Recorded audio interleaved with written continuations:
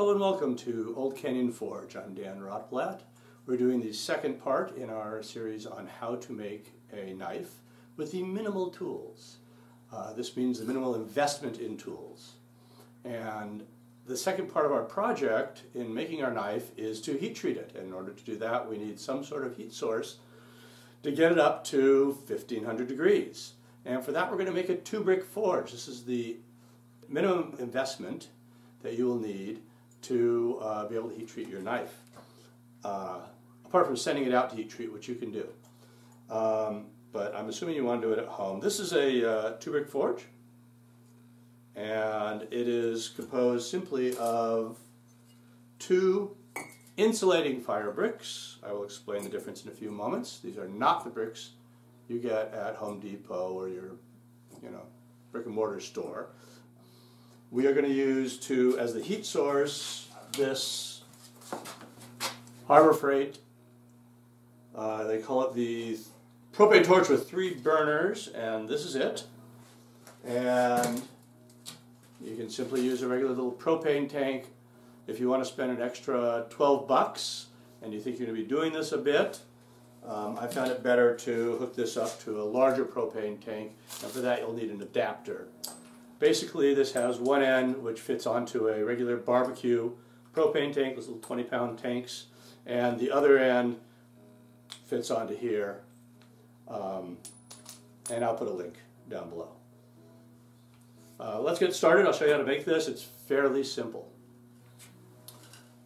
The first thing we got to talk about is the difference between a insulating fire brick and a fire brick. A fire brick is what you can get at Home Depot or Osh or whatever, and essentially it's a brick which is refractory material and it's rated to 2600 degrees or 2300 degrees. That's fine. This is really hard. This weighs about what one of your red regular bricks weigh. Insulating fire brick weighs about 2/3 of that. They're very soft. I can scratch it and break off pieces with my fingernail, and we can carve them very easy, but the main thing about them is that they're insulating. Whereas this will soak up heat, this will reflect heat. This does not soak it up.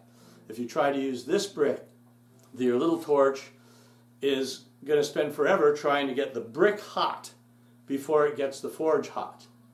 This one, the surface gets hot right away, but the inside doesn't. It reflects all that heat into the inside, and it'll get hot within just a few minutes. Essentially, all a 2-brick forge is 2 bricks wired together with a cylindrical hole cut down the center. On this one, I left the top half of the brick uncarved for about 1 inch in there on both sides. I have this weird theory that that'll keep some of the heat in, because heat rises, and I find on my big forges that affects it. But on this one, it probably makes no difference whatsoever. It only gets a small section hot. In the side of the forge is a hole, and in that hole, your torch sticks in and heats up the furnace. So you get a small flame going in a spiral pattern, and I'll show you that later, inside, which will heat up from the hole back about 3 inches. And that'll be the hottest part, your sweet spot in the forge. So you really can't heat treat a knife larger than probably about 4, maybe 5 inches, because you can kind of move it back and forth. This one has a 2-inch diameter hole cut in it. I tried one with the size of a coffee can, which is about a 3.5-inch diameter hole, I think, and it's too big. It's not bad. It gets it to, I put a pyrometer in it, that one gets it to about 1650 max, which is fine for heat treating. This one goes up to about 1900 degrees in there, which you could actually do a little forging with, and maybe we'll do that. We're going to start by marking where we're going to cut. First, I'm going to set the dividers at 1 inch, so this will make a 2-inch diameter circle. I'll then put the bricks on end, and we'll find the center of the bricks. I think they're 4.5 inches wide, so 2¼ inches.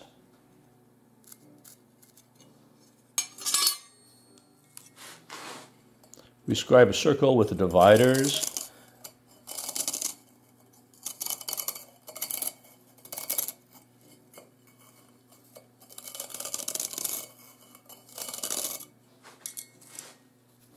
And then mark in the scribed line with the Sharpie. The pen tip will follow the scribe.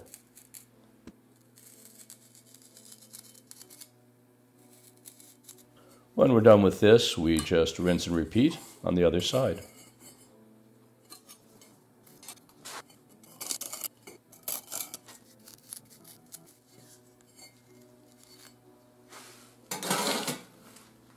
Now we're just going to carry the ends of those arcs onto the inside and connect them, and that will be the half circle tube that we're going to carve out.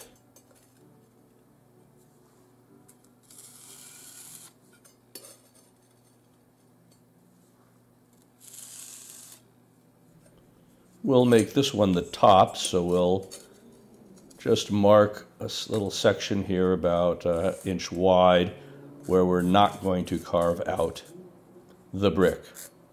We'll carve the area that I put the hash marks in.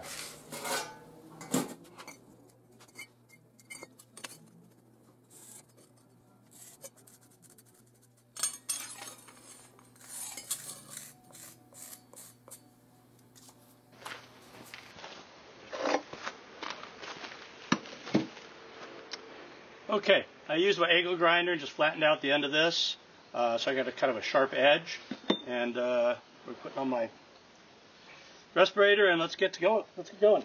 Oh.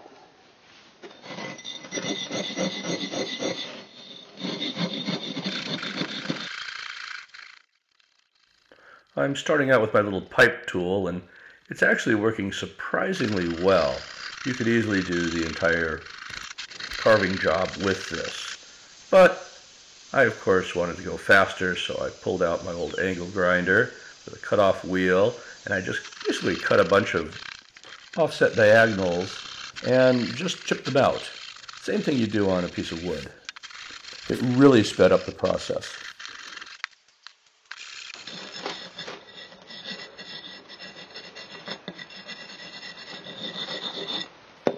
First one done.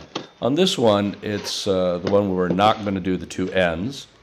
And I'm not even going to start with the pipe. We're just going to start right away with the angle grinder and chop off these diagonal lines. You can see how I'm doing pretty easily right here.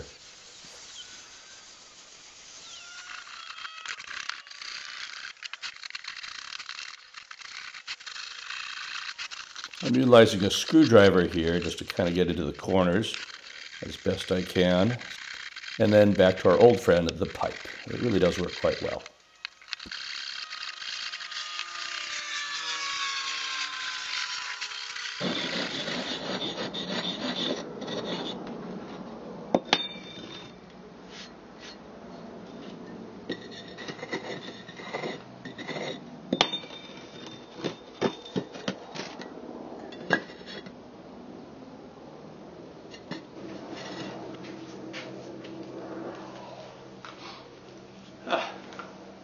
Well, as you can see, that didn't take long at all. I think I was at it for about 20 minutes. The top is not as deep as this. I'm just going to leave it a little more shallow, just a little less that it has to heat up. And as you can see, when it goes together, what we have is an opening on the bottom to put our knife in, thus. And now what we have to do is make a opening for the torch to go in. The torch, first of all, we want it to go in and swirl in this cavity a little bit.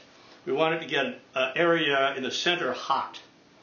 We don't want to pinpoint heat, or just the torch blasting on our piece. It's going to oxidize it. So I'm going to bring it in through the top, which is this piece.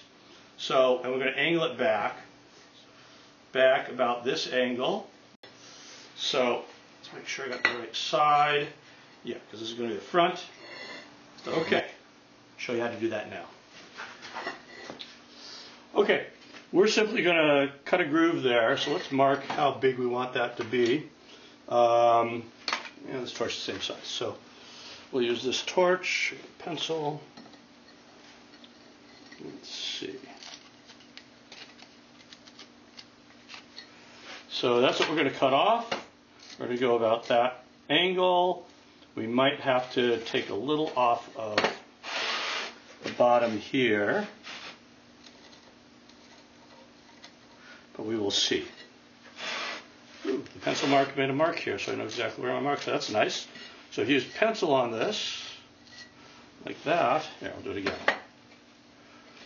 Yeah, you can trace your marks there.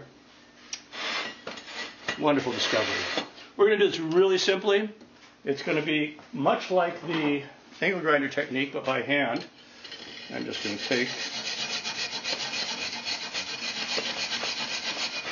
hacksaw and gently cut that in.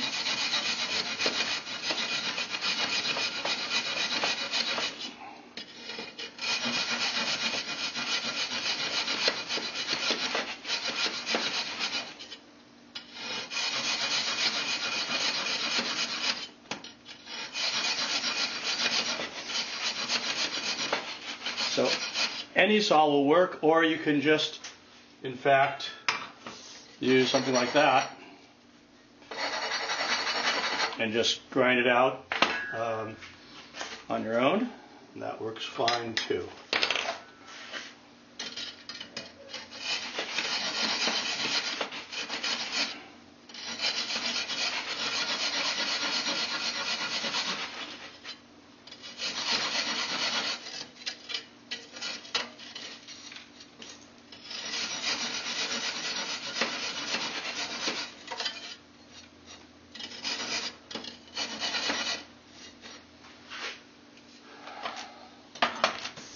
So normally I take a rasp file and file that out. You can use a piece of black pipe, but it's a little big.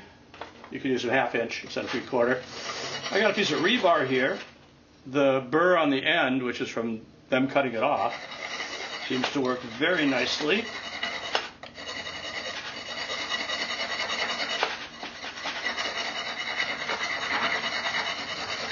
And actually the ribs on this do work like a file. We'll continue filing away a little at a time till we get it to the right size.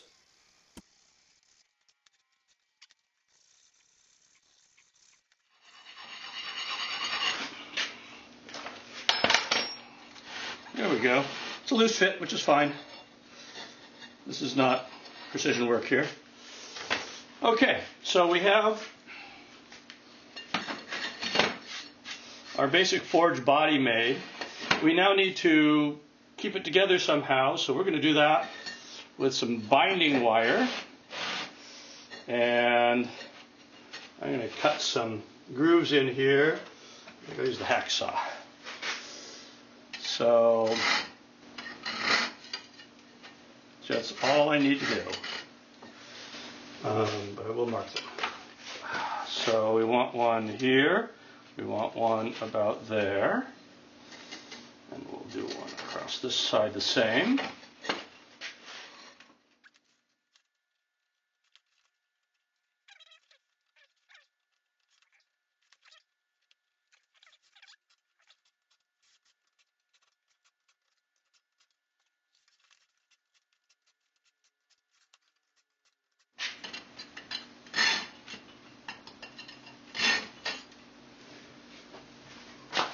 Voila!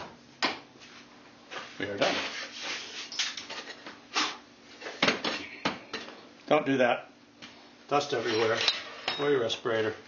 Anyway, so we got this done, and now we're going to take binding wire out. Try to straighten it as best we can. I found that hitting it with a rawhide mallet on a flat surface works really well.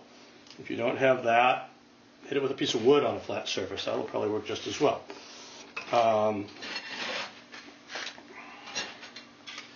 Let's see, we want to have the top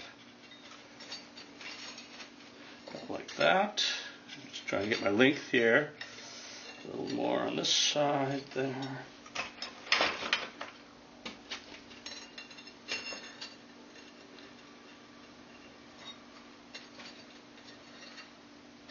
Not that much. Some sort of wire cutters you will need. A hammer on the edge of a surface will work very nicely. I've done that many times. So now I'll straighten this out. Give myself 4 pieces, that length. Okay. I just used a piece of wood like this. Now I left the last half so you can see what I did. So you just take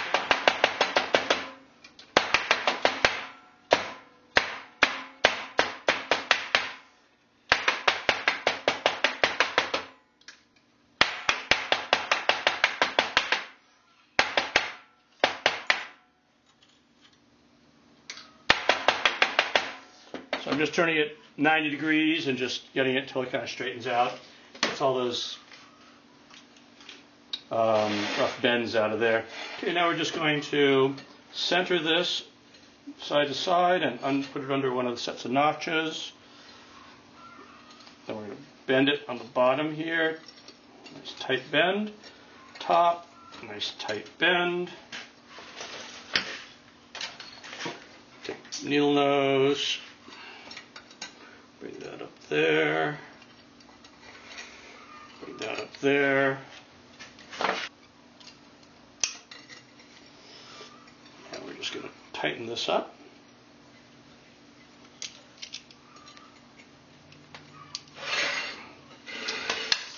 And do the same to this.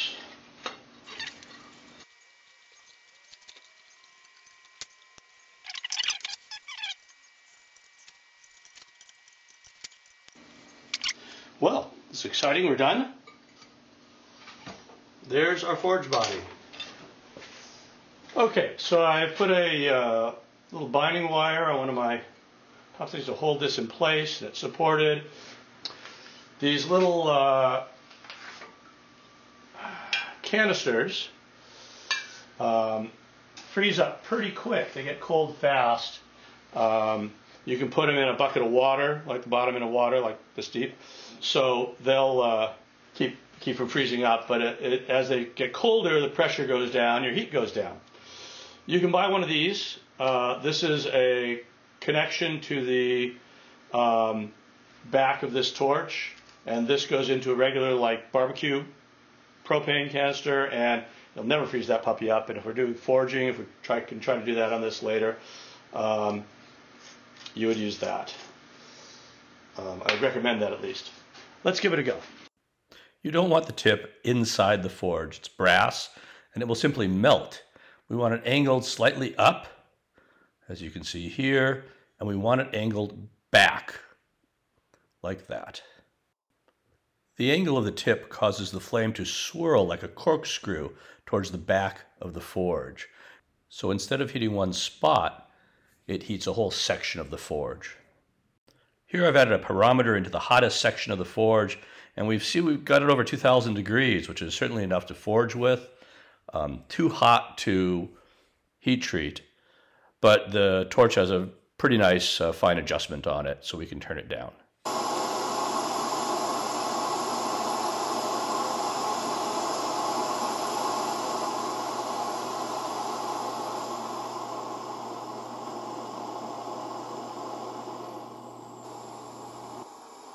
Well, it's time to heat treat the knife. In the can next to the forge there, I have a little bit of peanut oil. Many people use canola oil. And what I'm doing here is just warming it up. We want this oil to be about 120 degrees. So I just heat up a piece of rebar to red hot and stick it in there. And you can feel the sides of the can to see if it's warm enough. Usually one quench will do it.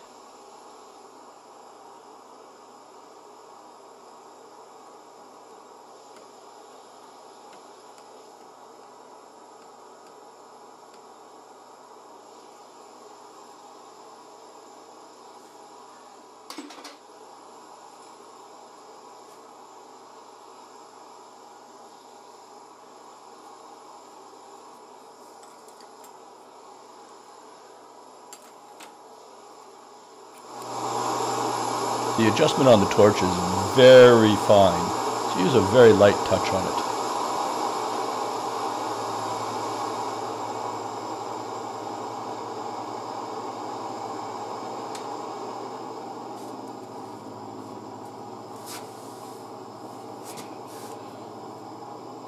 I tried a few different pliers and found that these work really nice.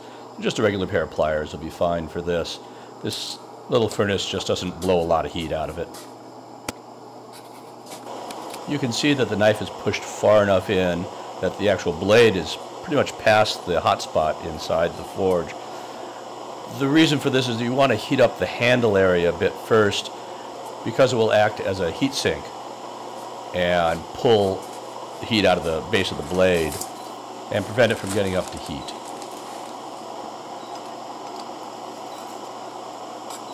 To gauge the temperature of the blade, we're going to put table salt on it. Table salt melts at about 1475, and that will is about the right temperature for us to quench. So by putting this in, we can pretty much see when it melts and get an idea, at least, of when the blade is the right temperature.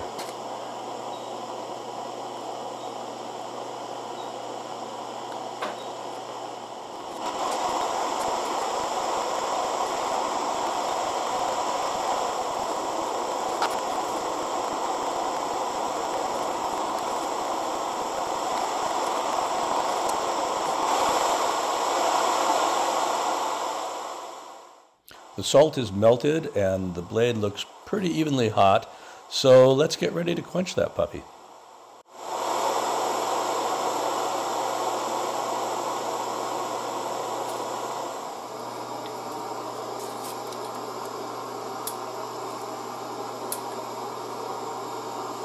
Okay, the salt has started to melt.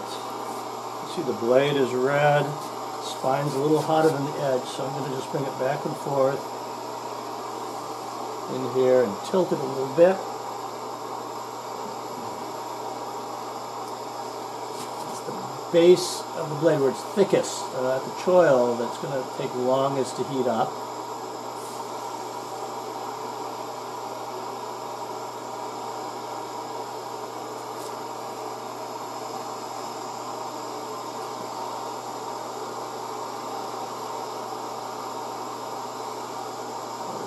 To try to get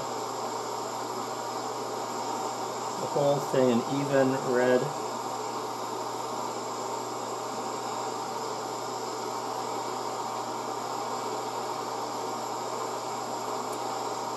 I only have a couple inches there that are the right heat. Now I'm going to flip it so the edge is towards where the flame is swirling down. I'll make sure my edge is hot. Punch this in just a second.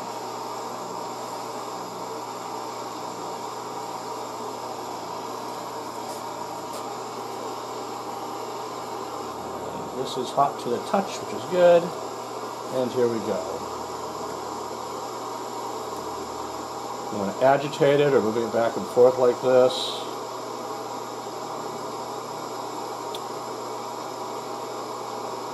It is red, it was dull red up to the drilled hole there, so I want to make sure that that cools down a bit so it doesn't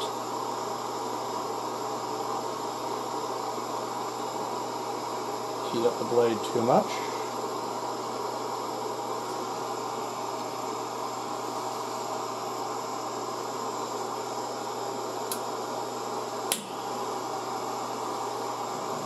Go.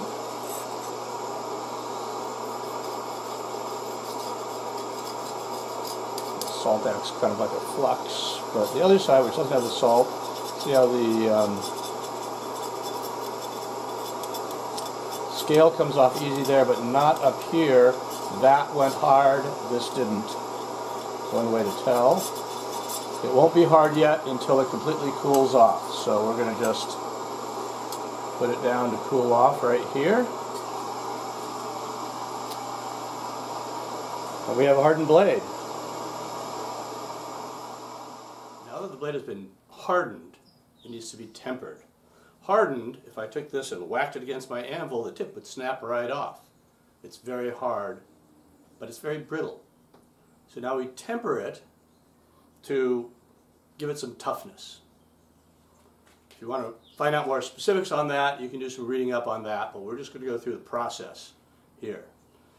Tempering is the process of bringing the steel up to about 400 degrees, somewhere between 375 and 450, depending on how hard you want the knife. We're going to go 400 degrees. To do this, we're just going to put it in your household oven.